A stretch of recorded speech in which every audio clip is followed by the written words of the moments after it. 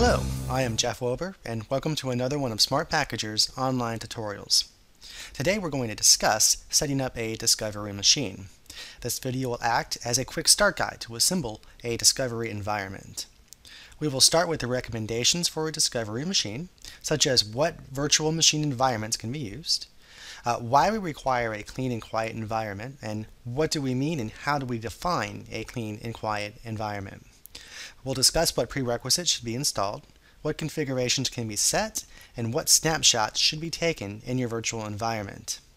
We'll also discuss the added ability of testing packages in your Discover environment. It is immensely important to have a clean and quiet environment. This is defined as a machine patched with the latest Microsoft updates, but with no other applications installed. This is to avoid background noise that will inadvertently be picked up as junk in your package. Unrelated junk can cause major issues with both the package and the target machine's operating system.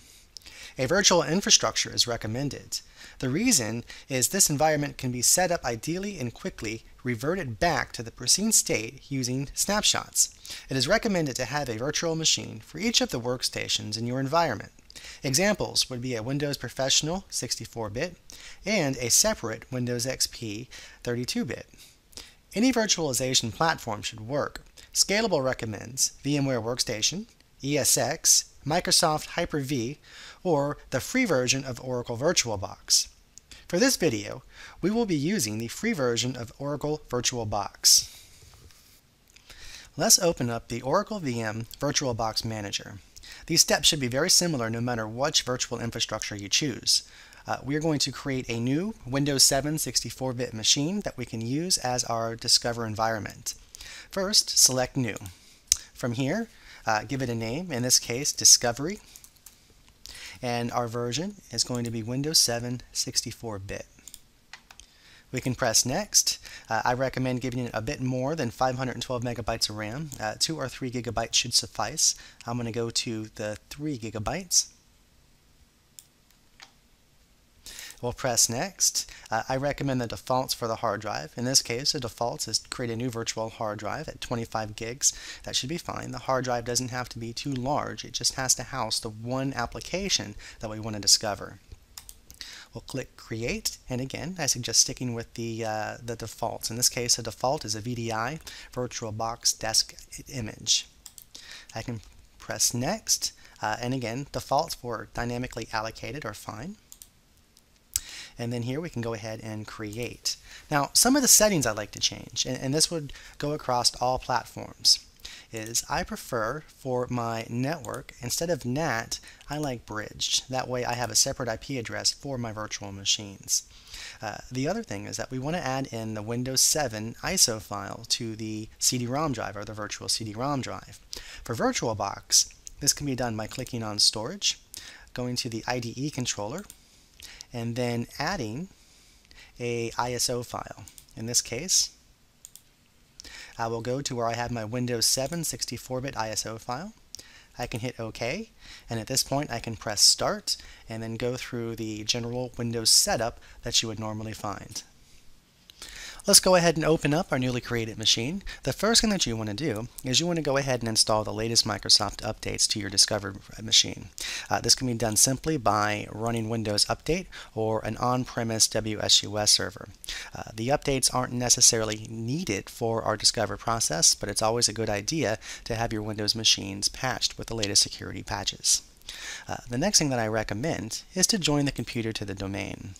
You can see here that this Discover machine, or this virtual machine, is part of my austin.int domain. What this does is it really helps accessing the resources that are located on my network. I don't have to authenticate from time to time. I can just open up UNC paths. After that, the only real prerequisite that we have is Microsoft.NET. We cannot yet include .NET automatically as a dependency, similar to how we can include the runtime environments. And the discovery of .NET will result in a bad package. The current recommendation is to install Microsoft.NET on the workstation as a prerequisite. This way we can ensure it will not be picked up by the discovery process, as it will already be installed on the machine. So before we get started and before we take our first snapshot, let's go ahead and install Microsoft.NET 4.5.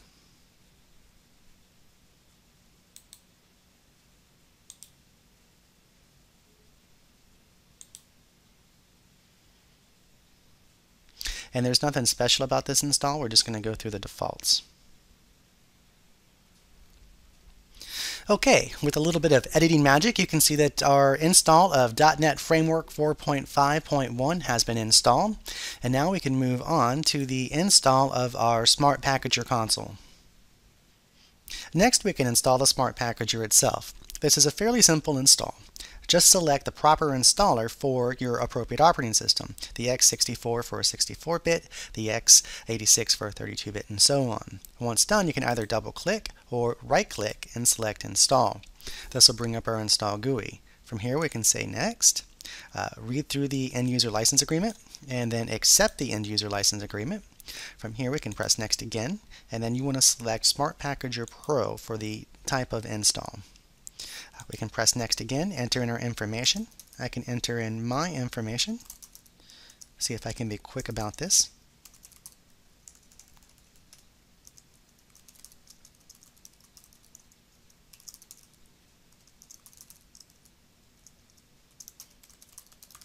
And then my phone number.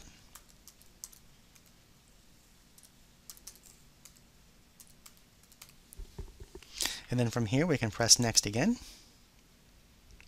Now, we can either enter in a provided license key, or you can press the I do not have a license key, and a temporary one will be emailed to you. Okay, once the license key has been entered, we can press the Install button, and the program will then install.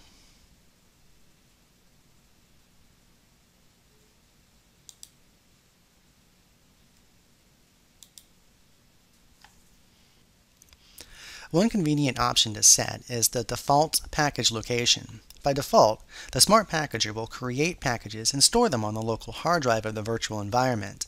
This could be not good if you revert before you save the package.